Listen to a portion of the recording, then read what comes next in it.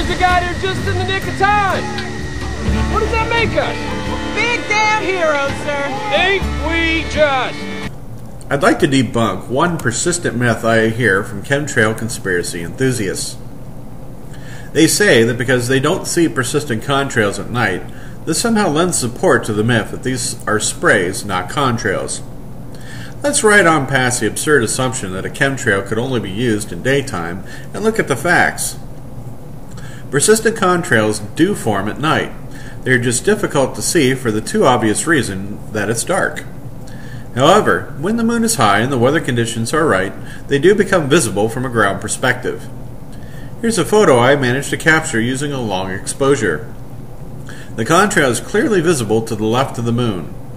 Conditions were perfect for persistent contrails in our area. A cold front had pushed moist air mass out of the way, and that moisture, which had been causing a significant rainfall in our area, was riding up the frontal surface and saturating the higher altitudes. Persistent contrails had been observed all evening, and once the moon was up I was able to capture this image. So yet another bogus assertion of the chemtrail myth fails. If I'm your mission, Shepard, best give it up. You're welcome on my boat. God ain't.